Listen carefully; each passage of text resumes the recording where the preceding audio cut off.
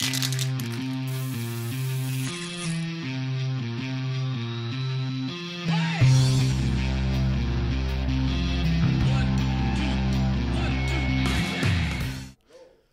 we're here at the Under the Radar Cloud Conference here at the Microsoft campus, which is a lot of fun. And we're meeting a lot of cool startups. And I keep seeing you and hearing about you and wonder a little bit more about you. So who are you? So my name is Oren Teich. I am VP of Product at Heroku. Heroku is a Ruby cloud platform provider. So we do platform as a service with Ruby language. And so why do I need Heroku? Why not just buy Amazon or Rackspace and get Ruby on Rails and do that? Why do I need something different? Right. Well, it's a general question of infrastructure as a service versus platform, right? And so we're focused on developers. And what's great is on Heroku, you develop your application just like you normally would, any standard Ruby application. You type git push Heroku and you're done. That's literally the entire deployment process. It's done over Git. And then you say you get featured on Facebook, Twitter, whatever, and you need to scale it. You just go in, you move a slider on our add-on, on our pricing page, you just shoot, you move the slider, and done. It takes 2-3 seconds, so you could handle 20, 50, 100 times the load. So we've got anything from small guys who put up a blog all the way to Best Buys running some sites on us. We have some of the biggest Facebook apps. So it's all about developer productivity. It just makes life so easy. Why focus on operations when you don't need to?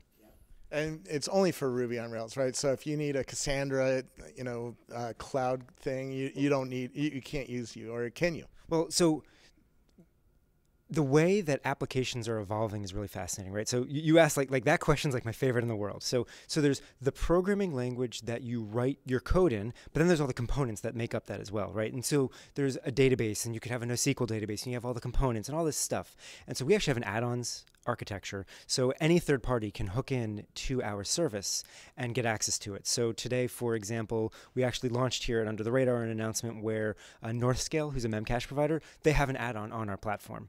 And we have a bunch of NoSQL ones coming out. So if you as a developer want things, now it's like there's an app store, and you just go, yeah, I want that. So I want full text search. I want New Relic monitoring. I want a NoSQL database. Click, click, click, click, click, and you're done. So you actually have quite a bit of flexibility in what you can use.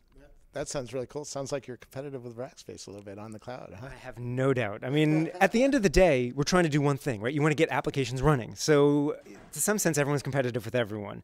That said, there's a lot of partnership because what happens, we find, is you have add-on providers who are creating things, and they need a flexibility you can't get on Heroku. So they'll go and create that on a Rackspace, on an Amazon somewhere, and then they want to get to our developers. We have over, let's see, today we have 59,000 applications on the platform, and we're doing 1,200 applications created every single week.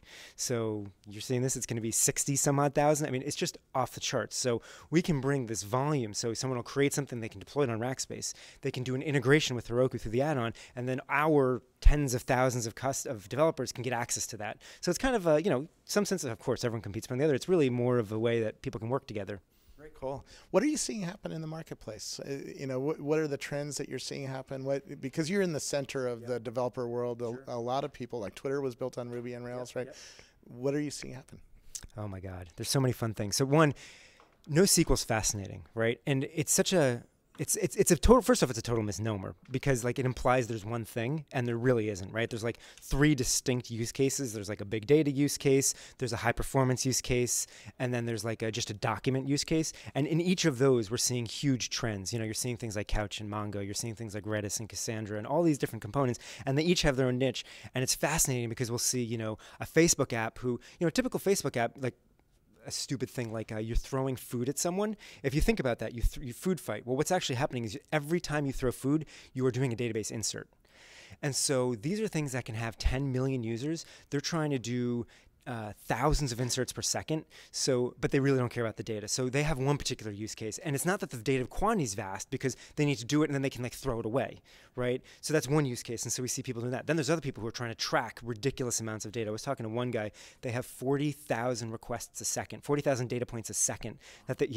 Just crazy, right? So 40,000 data points a second that they want to track. So there's another use case. So we're seeing this really more trifurcation in what's going on with data. That's probably one of the most interesting. The other one is a composite application, I guess would be the best way. So you're right. a front end in Ruby, you have a back end in some other language. You bring them all together through some glue, some RESTful APIs. So you're seeing people hook up all these interesting components into what ultimately, you can think of as an application, but it's really almost a distributed set of applications running across the cloud. Very cool. Do you see Ruby as continuing to be hot? Obviously, you've based your business on it. Yep. Are there other languages that are starting to get on your whiteboard, I guess, at work, and starting to think about, should we support that language as well? Right. So we are a Ruby company. We support Ruby. We've seen, if anything, an increase in growth. There's so much demand. We see all the time people like, why can't there be a Heroku for Python? Why can't there be a Heroku for Java? And of course, that's stuff we pay attention to. But I mean, the reality is that there are only 16 of us. We're a small company. We're growing like mad. Hire, come jobs.heroku.com. Anyway, we're growing like mad, and the opportunity in Ruby today is just fantastic. I mean, we actually have even seen people who the value prop for Heroku is so strong that they've said, you know what, yeah, I know I'm a X, insert your language of choice here, but I'm going to learn, because ultimately, I mean, let's be honest, learning language is not that hard. I'm going to figure out how to use this language because the platform and the ecosystem is so powerful that it'll ultimately save me time and money. Interesting. Tell me a little bit about your business fundamentals. How are you funded, and what's happening there? And then how do you charge? Right. Explain to me, if I'm a developer and I'm building an app, how do I pay you? Okay, so as a company, we've been around for 2 years. We were originally a Y Combinator company, funded by Redpoint with a A round a year and a little bit ago. Still going. We are things are going great, having a blast. In terms of how we charge, so it's a utility-based model, and actually if you go to our site, if you go to heroku.com/pricing, I will toot our horn. We have the prettiest pricing page you've ever seen. I guarantee it. Money back guarantee.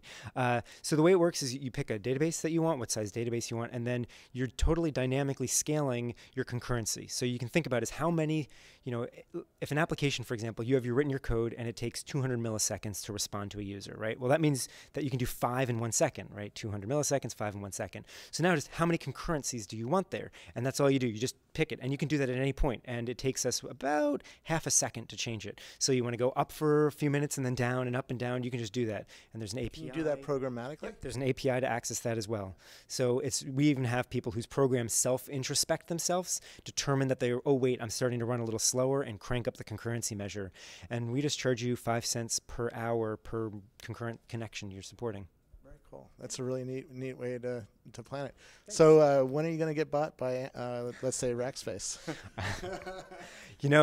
That's above my pay grade, but I don't think it'll be happening anytime soon. We're having such a blast independent, and the growth is just so amazing. We're really enjoying ourselves. Very cool. Well, if you are on the block, give us a call because it's a really cool service. All right. Thanks a lot. Thank you very much.